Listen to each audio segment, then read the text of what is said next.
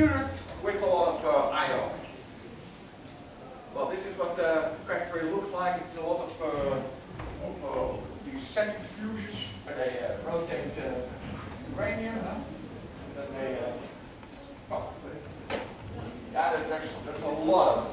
And they make material to create bombs. At least that's what everyone thinks what they're doing. This is the target. And here it becomes interesting for us, because this is how the rootkit on the IDE worked. This is the DLL, the library that the software used, the IDE software used. In the old way, the software calls the DLL, and the DLL accesses the PLC. The PLC gives back its program that's inside the PLC, that comes back to the DLL, and the DLL gives the program back to the IDE. So the IDE can see what is inside the PLC, what is inside this box. But the Stuxnet installed a DLL in front of it, and if it detected that its own software was read from the PLC, it hid it. It made it invisible. So it was impossible from this perspective to see that the software is inside the PLC. It's hidden. And that's the typical way a rootkit works, by hooking API calls. Yeah, what it did, it infected the network connection between the CPU unit of the PLC and the actual I/O of the PLC to manipulate the speed of the centrifuge every now and then. Very difficult to detect. A very clever piece of software. We see that the blue cube is in fact a Stuxnet 2. It's an update of, so we have a new Stuxnet. Use zero-day exploits. Compiled with C. Also code sign to avoid it. And here we see how it enters the system. It uses an exploit to get into a process of Windows, the services process. It installs a driver in Windows, which is code signed to get system credentials, so it can do anything the operating system itself can do. And the driver decrypts and runs the main software as a driver. It doesn't have a specific goal. It is just it connects to servers, and it asks the servers what do you want to do with this system. So it's a different kind of attack. Just for your information, the Netherlands was in the first line of attack, and they were after those kinds of companies. All sorts of variants. They injected into antivirus. You see how child's easy it is to mess around in operating system. This is an example of Windows. It's just as easy as Mac or Linux, sadly. And they communicated using, and here you see how obfuscation is used in all these techniques. They communicated with fake JPEGs. They were sending and receiving JPEG files, but the JPEG files contained hidden encrypted messages. Well, data structures. The operating system uses all sorts of data structures to manage all the resources, processors, memory, disk. And it's very interesting to look at these data structures, what they mean. That is why I brought this stack of books here. as an example of where you can find information about the data structures of your operating system. If you want to get into an operating system, if you want to do a memory analysis, you need to read this. I'm very sad to tell you, because if you don't read this, you have no idea what you are looking for and what you're looking at. And you see that every operating system has a good manual of what it's got. I have Mac OS here, Linux, FreeBSD, OSI, of iOS, well, you name it. And for example, just for Windows, there are these two fantastic books. They're quite expensive, but they're very good. And they show the complete data structures of Windows, for example. And if you want to do Windows forensics, then you need access to this information. Because then, otherwise there is no way you can understand what's happening in the system. But if you, this is like a gold mine, because if you have this information, everything makes sense that you're looking at.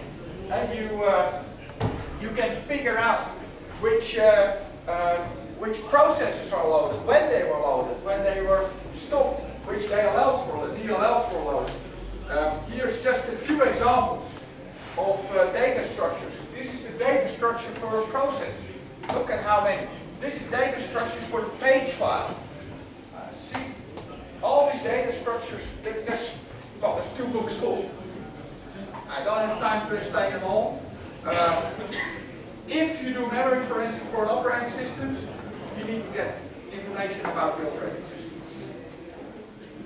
The memory management unit is part of every system with a virtual memory. This is the virtual memory of a 32-bit Windows system with multi-level paging. You have page tables. It's a translation between the virtual memory address. Every process has a virtual memory of, in this case, 4 GB, and that is translated to the actual frames in RAM that you have. And of course the page file. So we have a page file and RAM. And this is, again, all these data structures. If you need to examine them, you need to look at all the data, you need to read the books, because that's complicated to figure it out. Of course, the 64-bit versions of Windows use a completely new system, because if you use this system for large virtual memory, it will get too large. This will get too large. The metadata will get way too large. So for 64-bit machines, they use a different table. They use only one table for the entire RAM, instead of a lot of tables for every process. It's called an inverted page table. And it works by a hashing function, and the system just guesses where it would go into memory, and only if it is a hit, if the 2 processes hit the same hash function, they will, there's no linking or a sequential link to the next one. But it is controlled by, in the 32-bit case, this is the register in the MMU, part of the CPU, that controls this paging mechanism. And this is a register, right? So there's a little bit of memory inside the CPU. It's not really in the CPU, it's in the MMU, the memory management unit, but you see it as part of the CPU. The memory model of Windows, 32-bit Windows, is a 4 gig virtual memory system. So every process thinks that the memory looks like this. And the trick that they use, that it depends on the system of Windows that you use. But in most 32-bit systems of Windows, you have at the top 2 gig, you have the operating system, and that is shared memory. So all the processes share this part of the memory, virtual memory, and the bottom two big, that is their own memory for the process. So this part is exactly the same for all processes, because it's exactly the same part of memory that you have. And only this is different. And here are process-specific memory, like the stack, the heap. The heap is where data is. Stack is where temporary data is. The code is in there. Non-shared DLLs. And you see that the whole kernel and the whole operating system is up there. And that's shared, so you only need to read it once. Tools that are available. I have just a short selection of tools for Windows. This is a tool which shows exactly which steps are done by processes as they are running. Could be a nice tool if you are doing forensic on a Windows machine and you want to keep track of what's happening in the system. Process Explorer tells you exactly which DLLs are loaded. As we were talking about. So this is just a few tools. CLR Profiler tells you exactly what the heap contains. You can see all the data on the heap. Very interesting. What data is on the heap? Where does it come from? What it does is visualize the data structures that are here in these books that are described. They visualize the data structures. These are the data structures of the heap. This is a new set of tools that has just been released by Microsoft. These were only for internal use, but they released them just a few months ago. So they're very nice because they can do a lot of powerful things. This is a process dump. It makes a complete dump of the process, the memory dump. The process is also a Microsoft tool. Kane Enable, I'm going to skip this. This is a tool that cracks Windows passwords. That's one of the tools. So, and this is ModCrack, another tool to crack Windows password. And I want to finish with this website. I will put a slide series on VLO from a guy related to this website. This is a fantastic website, and HVA students are going to do a practicum. Well, we're going to play with something from this website. We are going to do something. We are going to investigate memory dumps. This is a Python written framework to do all sorts of memory forensics.